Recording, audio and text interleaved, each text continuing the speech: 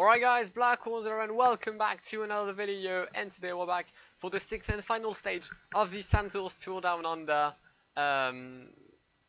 The one stage that's actually going to change probably the GC with the finish at the top of the Wollonga Hill. Stage has been moved now to the finale of the tour, which in my opinion is good because like it was just the boring 80-kilometer criterium inside Adelaide. So nice to see some change, and if you haven't watched the 5 previous stages, please make sure to go ahead and do so, so that you can understand what why does the GC looks like that, which I'm now showing you, with Richie Porte leading from Darrell Impey and Pierre Latour. My lead is 8 seconds over the South African champion who just won 4th stage in real life, I think. Was it 4th? Yeah, I think he just won 4th stage, and he's going to be looking to keep his title on the Tour Down Under against Richie Porte to keep the Ochre jersey. I know I called it orange jersey. I realized it's Ochre, so apologies on that. But without further ado, let's jump into the race and bring the jersey home. And the 6th stage is on the way for this Tour Down Under final stage of the Australian Tour, with Richie Porte, homeboy leader of the GC right now, and I'm just gonna show you the entire rankings. So Porte is first, 8 seconds ahead of Darrell Impey, and 45 seconds of 18 seconds of Pierre Latour, 45 of Domenico Pozzovivo, 55 of Lucy Valgren and Pulse. But I don't think they'll be able to do anything GC wise. For me, the battle for the win is between myself with Richie Porte, Darrell Impey and Pierre Latour from AG2R Le Mondial. Even though 18 seconds is quite a big lead with the Wollonga Hill, it's not usually a climb that gives you a lot of time. The points ranking is led by Mathieu Ladanius, who's been in literally every breakaway on this tour, followed by Elia Viviani, despite his 2 wins, and Richie Porte in 3rd place. Don't think I'll be able to get this jersey. One I might get though is the mountain one. I'm 4 points behind Mathieu Ladanius, and I don't think he'll be in the breakaway today. So hopefully I can take points at the summit of the Wollonga Hill and bring this jersey. If I can't bring the Ochre one, then if I can bring the polka dot one, that'll still be something, even though it'll be disappointing. White jersey is still on Davide Ballerini's shoulders, and the best team is Drake. We have a breakaway already. Okay. Wait, I've been leading the peloton. I meant to stop that. Okay. Alright, we've got a breakaway with CS Ball. No, CS Ball? I don't know, I can't remember. Gregor Mühlberger and Jascha Sütterlin. Again, Sütterlin has been in a lot of breakaways. So, I don't know why it's that happening on PCM. Why literally every why all the breakaways with literally the same rider all the time. I'm just gonna start leading the peloton a bit, because I don't like what's going on right now. No one's pacing, no one's riding, and hopefully if things clear, I'll be able to reach the Wollonga Hill with no real issues. That's the aim, at least. Okay. If I told you that this was one of the most boring stages I've ever had to go through on PCM, would you trust me? Because nothing happened. There hasn't been a single incident. The breakaway didn't even sprint for the intermediate points. So we've reached the bottom of the first Wollonga Hill, and yeah, just nothing, absolutely nothing. Breakaway still in the lead, about 240, 245.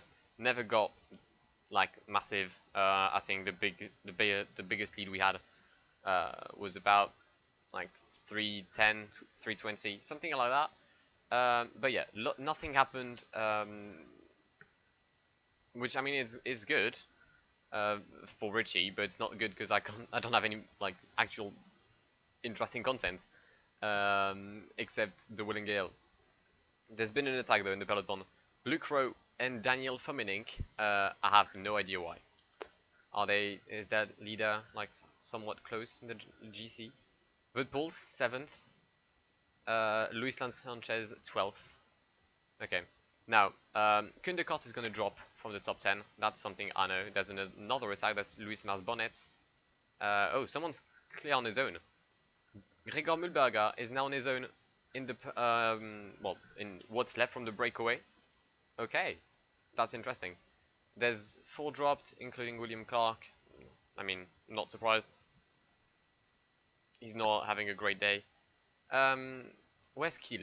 You know what, we're going to pace a bit with Kielreinen. Trying to reel down Gregor Mühlberger as we enter the final 20 kilometers of this stage. We're going to ask Ryan Mullen to give us some water as well. Alright, Peter Stettiner taking Kielreinen's wheel now. 16 kilometers left in this 2019 Santos Tour Down Under. Kundekort is back as well. I'm not going to use him just because he's in the top 10 of the GC, and seeing his stats, probably not going to be of any use in this chase. We're going to catch Jascha Sütterlin probably before the foot of the Willinger Hill. I would hope so, at least. I need Ryan to give us like the water thing.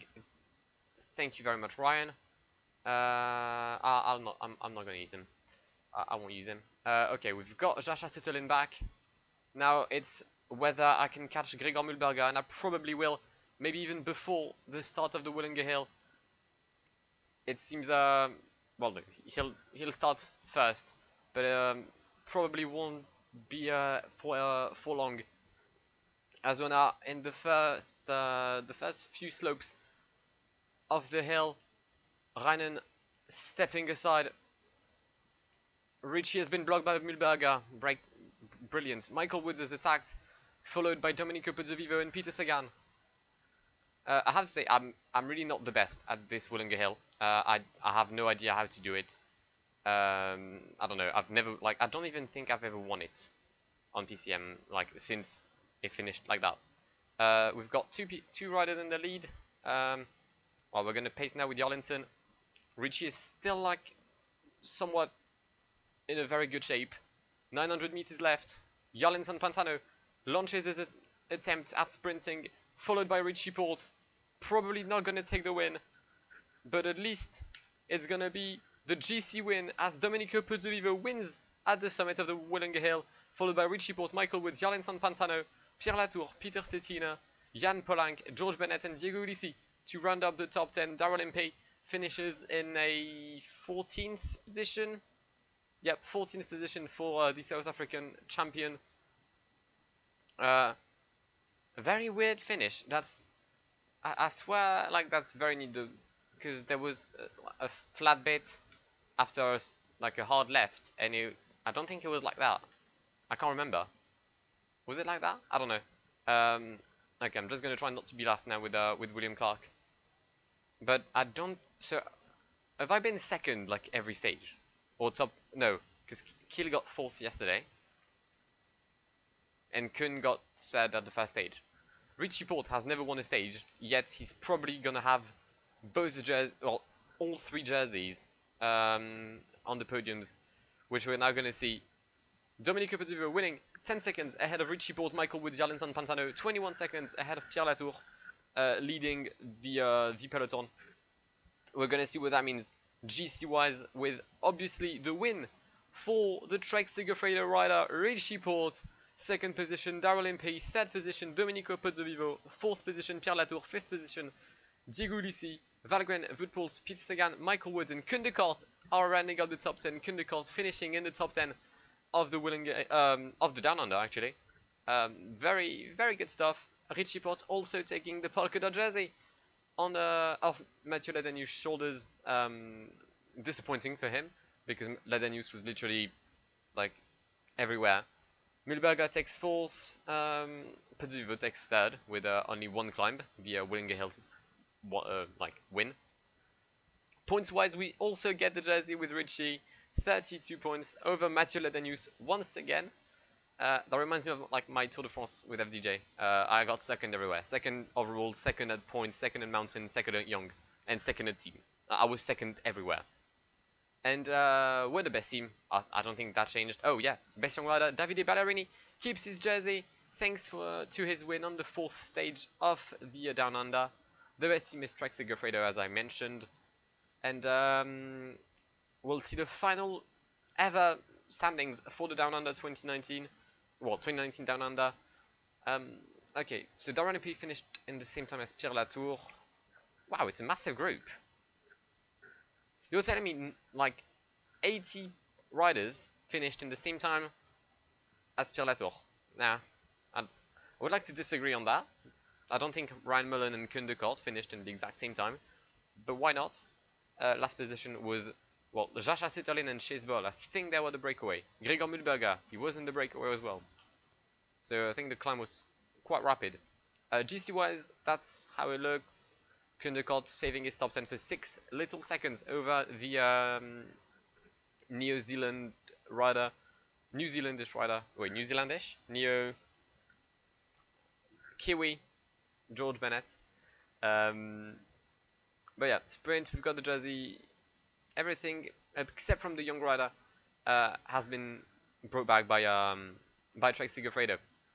So if you've enjoyed this mini series, please let me know in the comments down below. I will do every UCI World Tour race this year.